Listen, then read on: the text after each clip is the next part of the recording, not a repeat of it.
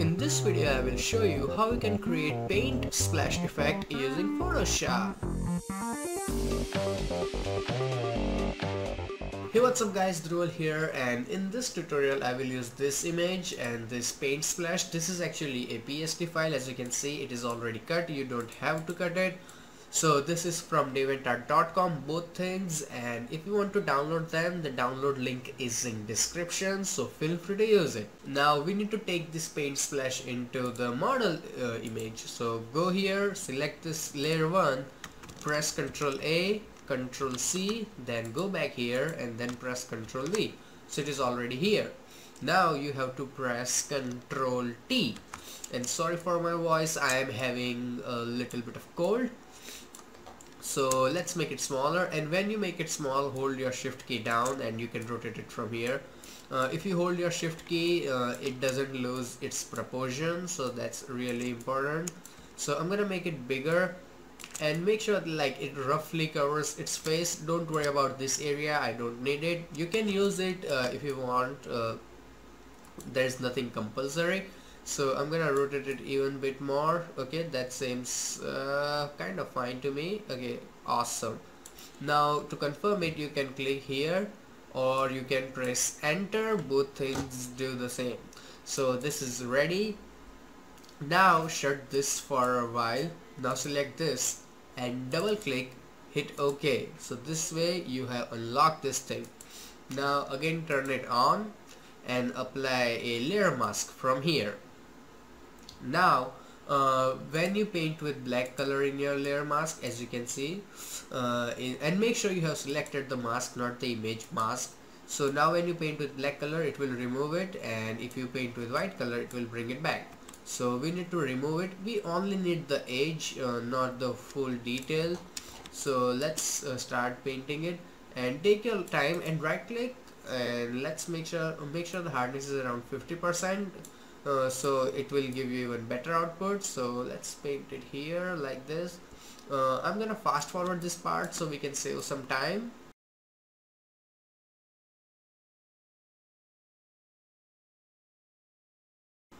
Now like as you can see, it is almost ready, and for this just remove it completely. We do not need it anyway, so just completely remove it. Let's make it bigger, and let's remove this thing like this and like this. And if you want to know how am I changing my brush size, it's the bigger bracket keys like near your enter key, so use that, it saves some time. So the basic thingy is ready. Now select this your image from here, then go to image, adjustment, and go to desaturate, so it will remove all the color. Now go to your blending options and change the blending mode to luminosity.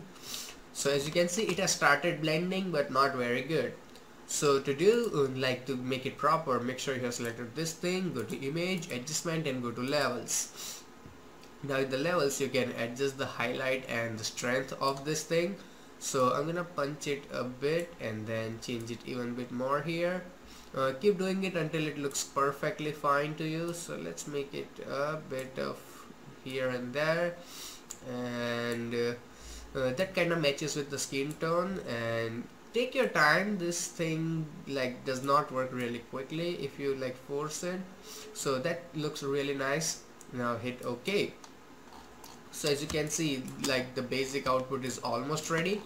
Now we need to make this other portion black and white. So to do that, go here and select your, where is it, black and white, and make sure it is in between. You can shift it like this, so make sure it is down here in between. Then select this thing and grab your paint bucket tool and fill in the black color. Everything is hidden, the black color is still there, you just cannot see it. So now to bring back, like this is the mask, so now we have to paint with white color. So select your brush tool, and if you paint with this thing with white color, let's go here and make this white, and then when you paint with it, it is black and white. So start painting and until you get it done properly. And to save some time, control click on this thing here.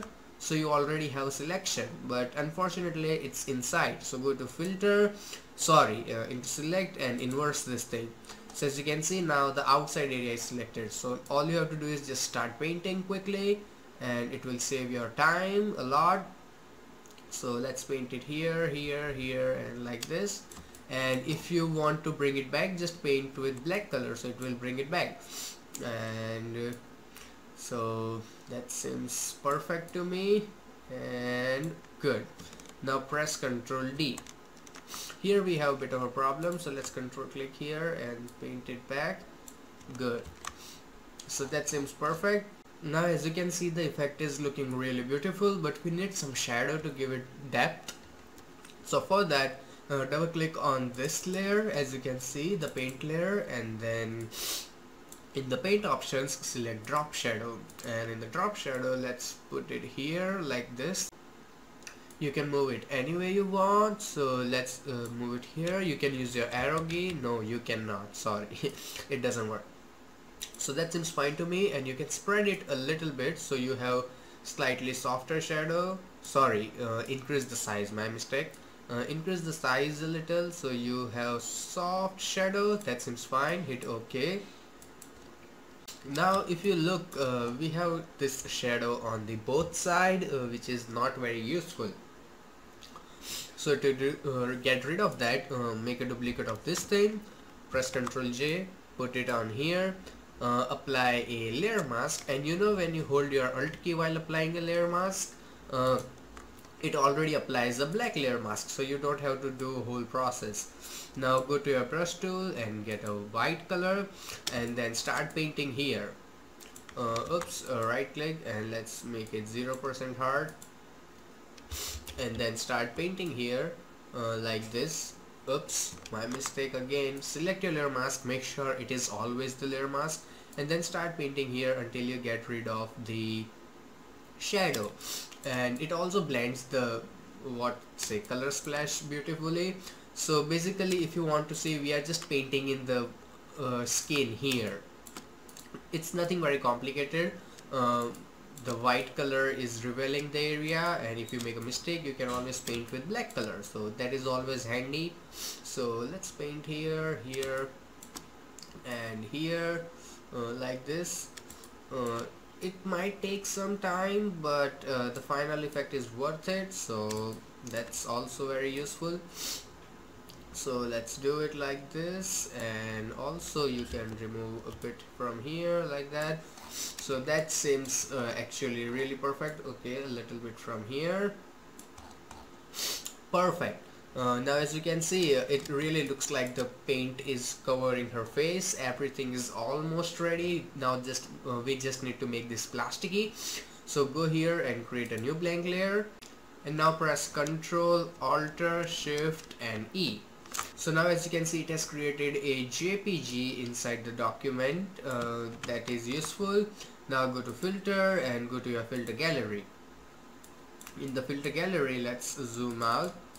You have to just focus on this skin area, nowhere else.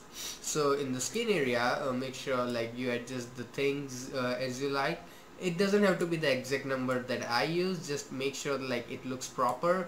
And let's adjust the smoothness a bit. That is awesome. Okay, that can be better. And just make sure it is not too much like that you cannot even see her face, something like this. Not cool. This is perfect, so that actually looks really good.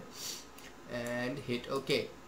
Now as you can see, it looks fine, but we do not need this on this black and white part. So to get rid of that, obviously apply a layer mask, then control click on this splash thingy, then go to select and inverse it. Go to your brush and let's select the black color, make the brush bigger, and then remove it from here like this, and also bit from her hair if you like. It's totally your personal choice, however you wanna make it. So I think without like plastic on this portion looks better, so that is good. And if you want to get rid of the selection, the key is Ctrl D, or you can go to select and go to deselect, and you are out of the selection. So that's it. And now the final step, go here and select levels, And in the levels, let's make it a bit darker from here and bit brighter from here, so that will add the contrast, the one you are looking for, and that is good. And it also makes this shadow really useful. So if I turn it on and off, you can see the difference. So let's zoom in, and this is the original file, and this is the paint splash effect. So that's it for this video, and I really hope you learned something. If you did, hit that like button and comment something. It helps my video a lot. Now if you want to learn how you can turn someone's photo into painting, click the box on the left. Or if you want to learn how you can make someone's face just using text, click the box on the right. You can also subscribe to my channel, so every time I upload a new video you will get an update. And also you can go to my channel where I have more than 50 free Photoshop tutorials. So till then, goodbye, take care, and have some fun with Photoshop.